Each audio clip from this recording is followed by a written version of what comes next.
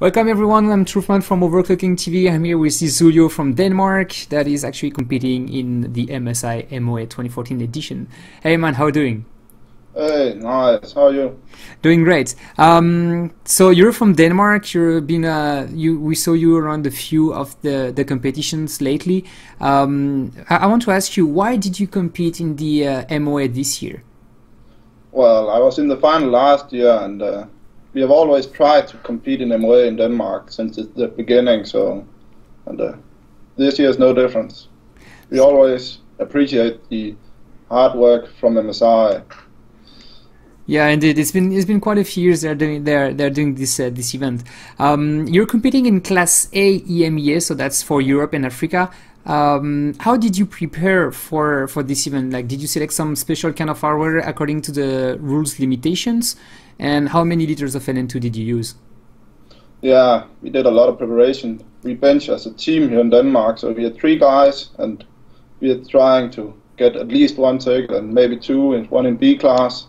So it's a team effort, because none of us have the money to do it alone. So we are helping each other out, and yeah, this way we had the good CPUs, and I was benching graphics cards and binning them, and we found a good one. So we did a lot of preparations and testing, both buying new CPUs and new graphics cards.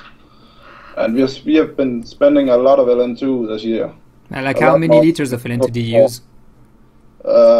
600 liters plus. Just for the qualification? Yeah, we had a bad motherboard, so we had to get a new one. So we wasted like 300 liters on that.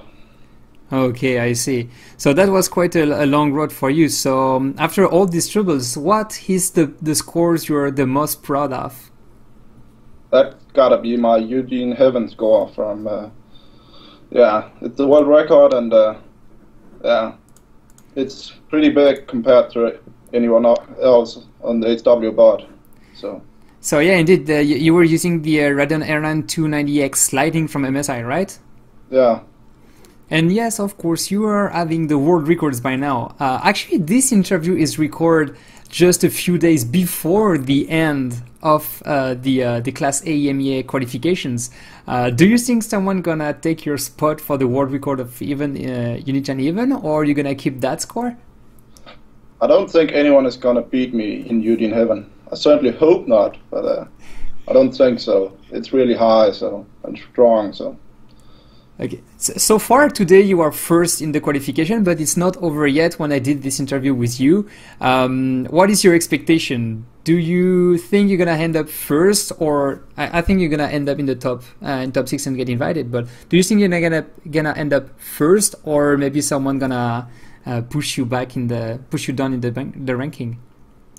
Well, I'm expecting top 3, but if no one beats my 03 world record too, then it's going to be first place. So, but I know people are close to that one. So what is actually making you like a bit stressed to not be the first one?